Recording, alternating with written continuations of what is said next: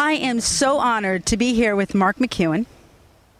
He's used to be the weather forecaster for CBS. 2005, Mark's life changed. November 12, 2005, Mark experienced a stroke. In my world, strokes of luck. That's what my book is titled, Stroke of Luck, because we learn so much about ourselves when we have a stroke, right, Mark? Sure do. Before I had my stroke, we talked about this. I knew nothing about strokes. I thought a stroke was like a cold or the flu. It lasted 2 weeks. It was over. Was I wrong? Yeah. But it's so incredible to have experienced a stroke. It's a whole new world. And you get to meet people on this journey that is incredible, the way we get to meet today because we both experienced a stroke. So we're actually blessed. Mark, you know, when I was reading your story, most people who follow me know that I had a stroke, but my goal and objective is to make stroke awareness, but for aphasia awareness, because stroke, when people have a stroke, they can pretty much tell by their physical ability or their physicality, is that the word? It's a good word. That whether someone had a stroke or not. But when you play with the mind and you look at somebody like ourselves and they don't know what's going on in our minds. So aphasia is a really new terminology for... Tell them what aphasia is. Aphasia is the result of a brain injury or stroke. And I believe that Governor, what's her name? Congresswoman Gifford. Yeah. Congresswoman Gifford suffered from aphasia. Aphasia affects your vocals, right? Your ability to put words together where people can understand you, right? And you're like, it's frustrating for you, and for people. There are aphasia centers all around the country, right? People who are now trying to put words together in the right way, right.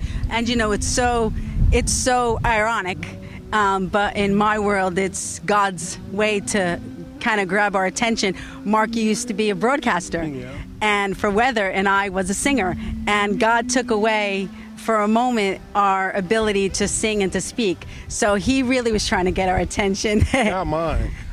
When I first had my stroke, I spoke slow and high.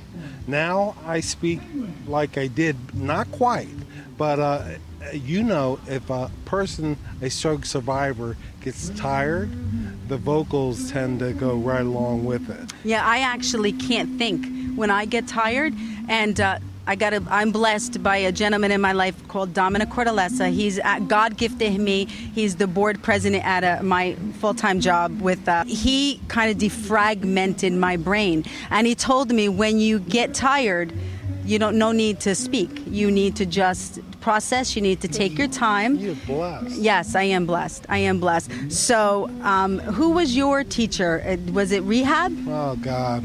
Well, I said this yesterday. Therapists. I had 3: physical, occupational, and speech. But a therapist, I gave a speech in Tuscaloosa, Alabama. And the night before the stroke conference, we had a dinner, and I sat next to a therapist. I said, you do what you do, and you help people like me to get, when you're in a dark room, you bring in the light. And then you go on to the next person, because that's what you do. Right. But the person you help never, ever forgets your name. That's right. Ever. That's ever. right. And my therapists are now some of my best friends. Yes. But they help me. And them and my caregiver, my wife, was the one who kind of held my hand and said, you can do it. Come on, you can do it. So... Yeah, here I am. Yeah. We're blessed, aren't we? Mark, we're actually, we were talking about this before. My main goal and objective is to find financial aid for stroke and aphasia patients, because I actually became an ambassador, probably like yourself, for stroke patients. And it's so sad that when their insurance runs out, right, they have no assistance in getting recovery. Yep. And one of my passions is to help those people. So I'm going to put together a telethon, an aphasia telethon, and actually Bob, who we're here today for Judy's Run for Strokes Awareness and Prevention, Bob put together this foundation for his wife, and he wants to put a stroke telethon. So we're actually going to work together, thank God, today to come up with a telethon, and I hope you'll be involved with that. Well, if you do, I will. Okay, perfect. Consider it done. Thank you. But I'm actually coming up with a stroke, a softball marathon this coming October. Could you just really briefly explain once again why it's so important to make stroke awareness and aphasia awareness?